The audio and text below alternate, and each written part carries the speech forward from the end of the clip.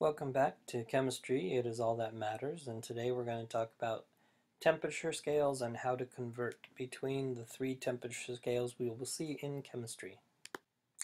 Here in the United States, we get bombarded with temperature readings in Fahrenheit and in Celsius, but there's also a third type of temperature scale used for chemistry called Kelvin. So how do these three very distinct temperature scales relate? So once again, the temperature can be measured in the following units: degrees Celsius, Fahrenheit, and Kelvin. For chemistry, we will use Celsius in the majority of the cases, but there will also be times when we go to the Kelvin scale. Because chemistry is an international science, we do not tend to use Fahrenheit, which is pretty much used only in the United States. So let's look at these three scales and see how they differ and how they may be the same. So on the left we have Fahrenheit. Now Fahrenheit, water freezes at 32 degrees Fahrenheit and it boils up here at 212 degrees Fahrenheit. And we use water because water is the universal solvent. It is also the most abundant substance on Earth, and it has a very low specific or very high specific heat, which means it takes a lot of energy to change the degrees of water up and down. So if we look at this again, we're comparing Fahrenheit to Celsius. Freezing point of water at 32 degrees Fahrenheit, that is the same as 0 degrees Celsius. And then the boiling point of water is 212 degrees Fahrenheit, and that levels out at 100 degrees Celsius.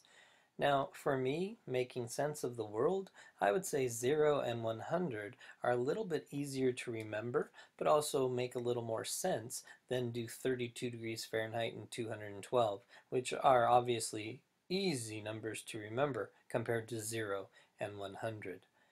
But then we realized also that there are certain cases where we end up with negative values for both Celsius and Fahrenheit, and we then transfer over to this scale, which is the Kelvin scale, which sets 0 as what is known as absolute zero. And absolute zero would be when all matter stops, when all vibrations of all molecules and atoms ceases to exist, and therefore everything would stop at 0 degrees Kelvin. So this scale allows us to work without negative values for the temperature, and it also, we will find when we get to the gas laws use temperature in the denominator, and in both the Fahrenheit and the Celsius scale, you could have a 0 degree value.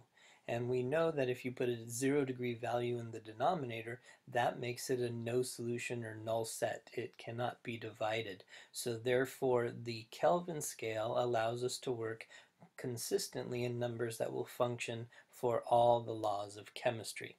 So Fahrenheit, Celsius, and Kelvin. So let's look at how we can work between these three. And first we're going to look at how to convert between Celsius and Fahrenheit. So to change from Celsius to Fahrenheit, you multiply the Celsius degree by 9 over 5, you add 32, and then you get the Fahrenheit temperature. 9 over the 5 is the same as 1.8 degrees Celsius. So 1.8 times the degree Celsius plus 32 will give you Fahrenheit. To change from Fahrenheit to Celsius, we take the Fahrenheit temperature and subtract 32. We then multiply by 5 over 9, which is the same as multiplying by 0.556. So once again, Fahrenheit minus 32 times 0.556 will give you the degrees Celsius, so converting Fahrenheit to Celsius. So let's look at some examples of this, and we're going to convert 50 degrees Celsius to Fahrenheit. So we're going to plug those values in, and we get 1.8 times the 50 degrees Celsius, which gives us 90. Then we're going to add the 32, so our Fahrenheit temperature is 122 degrees Fahrenheit at 50 degrees Celsius. Now if we were to take 50 degrees Fahrenheit and convert it to Celsius, we're going to plug the 50 degrees Fahrenheit in, subtract 32, which gives us 18 degrees Fahrenheit, then multiply that by 0.556, which gives us a value of 10.008, which we're going to just simply round to 10 degrees Celsius. Now, the conversion from Celsius to Kelvin is much easier. We're not going to use any strange variables like 5 over 9 or 1.8. We're simply going to say to change from Celsius to Kelvin, we add 273. And to change from Kelvin to Celsius, you subtract 273.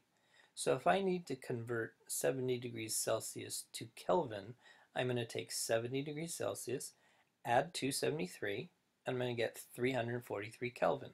Pretty simple. Now to convert Kelvin to Celsius, so if I have 370 Kelvin, I need to make it Celsius, I'm simply going to plug that in, 370 Kelvin minus 273, and that will give us a value of 97 degrees Celsius. So again, pretty simple. Add 273 to go from Celsius to Kelvin, and subtract 273 to go from Kelvin to Celsius. So in your Sophia tutorial, you do have a PDF, and the first PDF converts Celsius to Fahrenheit and Fahrenheit to Celsius, and the second half of the PDF then changes Celsius to Kelvin and Kelvin to Celsius. I do caution you that on letter G on the first half, please be careful and make sure you're answering the question being asked. So why don't you go ahead and print that PDF out, go ahead and stop the video, work on those problems, and then come on back and see how you did.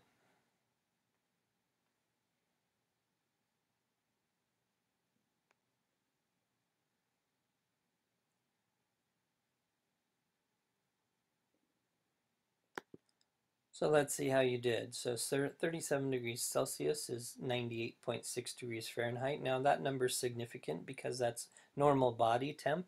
So 98.6 would be a normal body temp, and that equates to 37 degrees Celsius. 20 degrees Celsius is 68 degrees Fahrenheit.